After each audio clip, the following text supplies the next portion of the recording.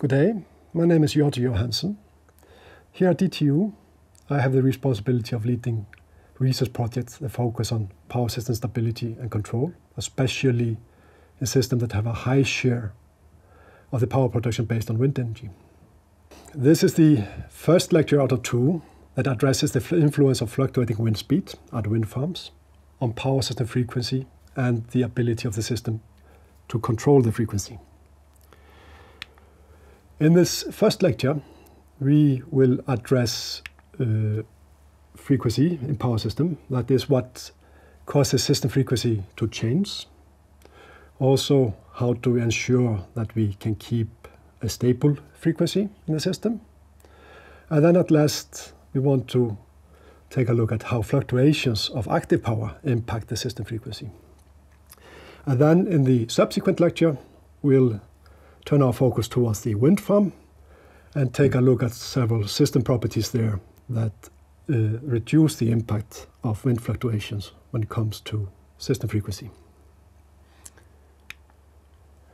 The learning objectives for this lecture are defined as follows.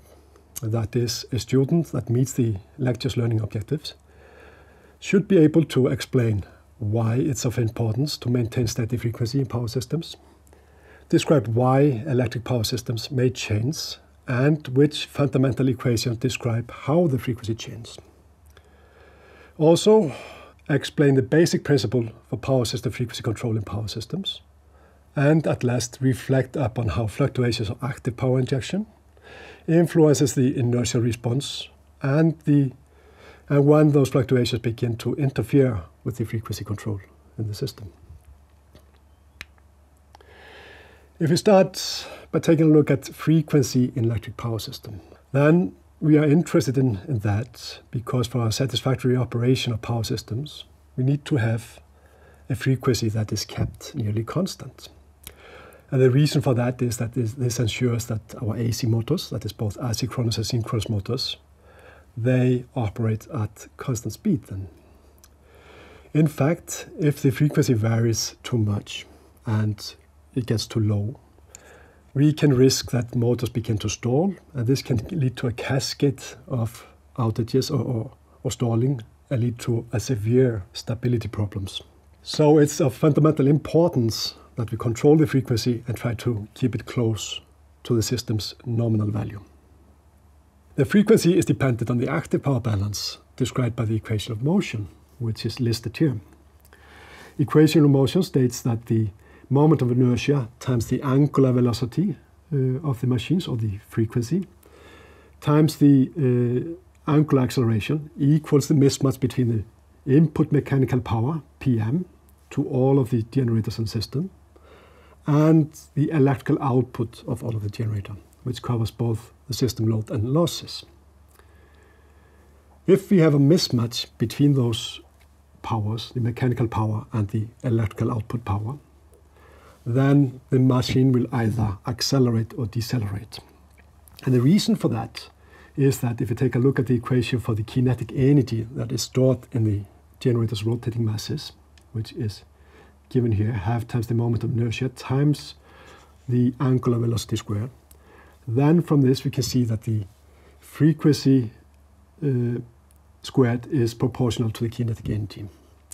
So when we have an imbalance, for example, let's consider the case where the electrical loading is greater than the input mechanical power that comes into the system, then the energy that's missing to supply the load is taken from these rotating masses and the kinetic energy there.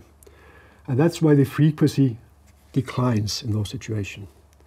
If it was the other way around, where the mechanical power was in excess of the electrical power, then this excess energy would be stored as kinetic energy and the frequency would increase. So for example, if we lose a generator, then we could see a response like this. So here we have simulation of a generator outage. And actually, these are measurements taken at one point, at the terminal of one specific generator in the system. The measurements could look different if we took them at a different generator or the third generator. So they do not completely follow along. And if we plot all generators in the system, we can see that there are some other dynamics involved. But what we are interested in when we talk about frequency is kind of this mean frequency, as this one reflects this total balance between the mechanical input power, total mechanical input power to the system, and the counteracting electrical output of the generators. The good thing about the frequency is that this is kind of a common factor throughout the system. That means a change in active power demand at one point is reflected throughout the system by a change in frequency. And this ensures that here in this situation, that frequency control can actually kick in and adjust and re-establish this balance between those opposing forces, which eventually leads to that the frequency stabilizes, as we see here. But let's take a closer look at frequency control and how that's carried out in power systems.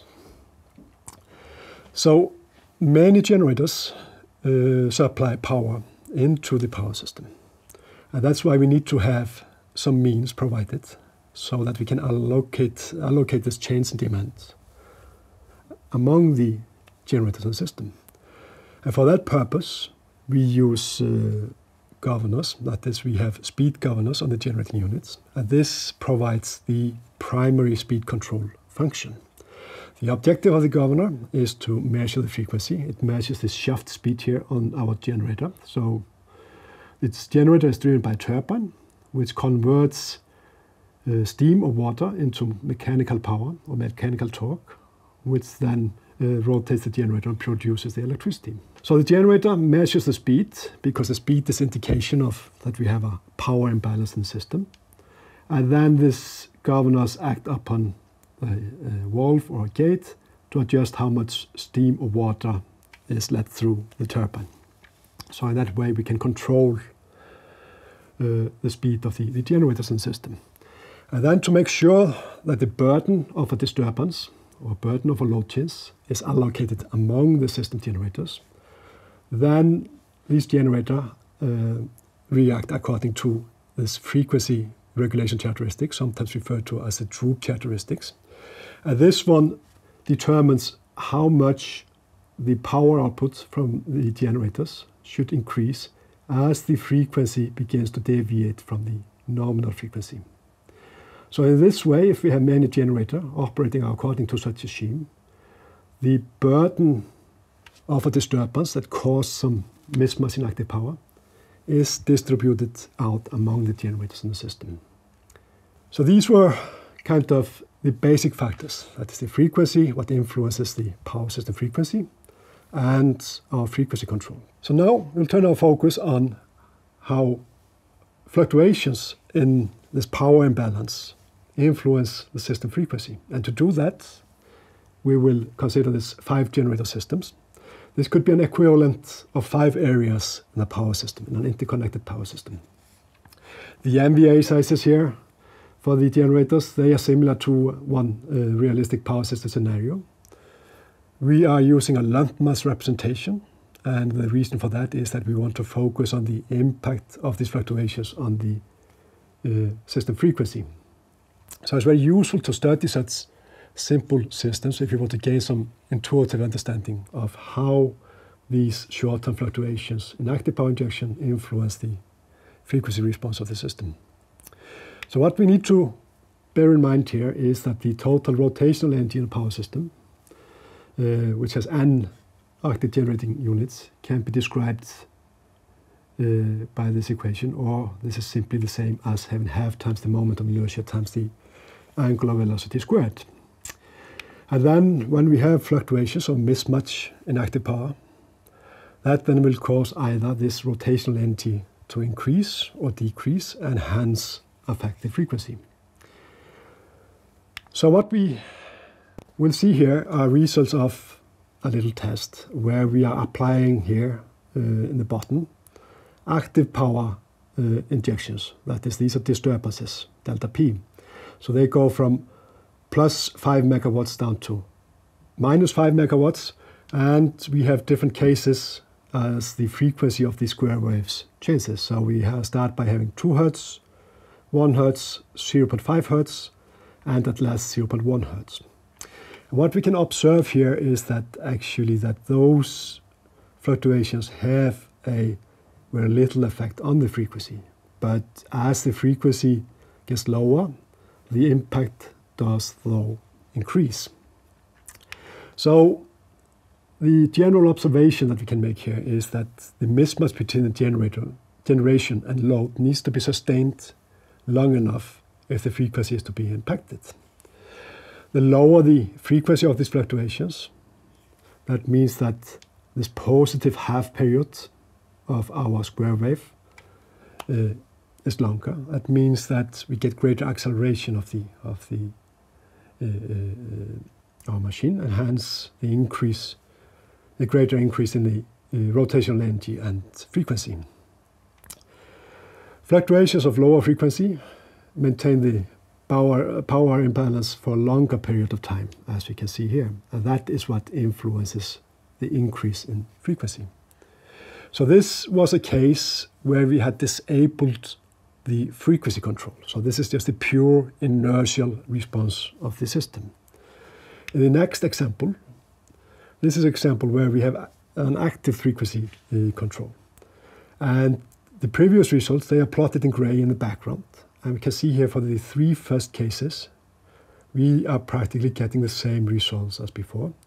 While in the last case, where we are dealing with 0.1 Hertz fluctuation, there we can see that the effect of the frequency control begins to kick in. So we get deviations from the previous results. So as general observation here is that the primary frequency control does practically not react to fluctuations that go from 0.5 Hertz and upwards. One of the reasons for that, besides the inertia of the system, is that the governor time constant that we used in this case was 1.75 seconds. But common values for governor time constants are in the range from 1.5 to 2 seconds. All right, brief summary of what we have been through. Then we know that the generator's kinetic energy can be described by half times the moment of inertia times the angular velocity squared. And that is, the energy has a square relationship with the frequency. A disturbance that causes either a mismatch between the applied mechanical power and the electrical load results in that we have either a deficit or surplus of energy that needs to then be either supplied or stored as kinetic energy in the rotating masses. That is, a surplus results in increase of the kinetic energy and hence the frequency, while a deficit causes a decline in frequency. And then in order to ensure a steady frequency, we have frequency control. And this ensures that we re-establish a balance between the mechanical power applied to the generators and the loading in the system. We also saw that the short-term fluctuations in the active power balance have a limited effect on the system frequency. We saw that the frequency needs to be sufficiently low, and the magnitude of the fluctuations need to be significant in order to affect the system frequency and particularly the frequency control. Then, at last, recap the learning objectives. So after this lecture, you should now be able to explain why it is of importance to maintain steady frequency in power systems, describe why the frequency in electric power systems may change, and which fundamental equation describe how the frequency changes. You should also be able to explain the basic principles for power system frequency control in power systems, and reflect upon how fluctuations in active power injections influence the system inertial response, and what kind of fluctuations or which characteristics the fluctuations need to have in order to begin to interfere with the frequency control. Thank you.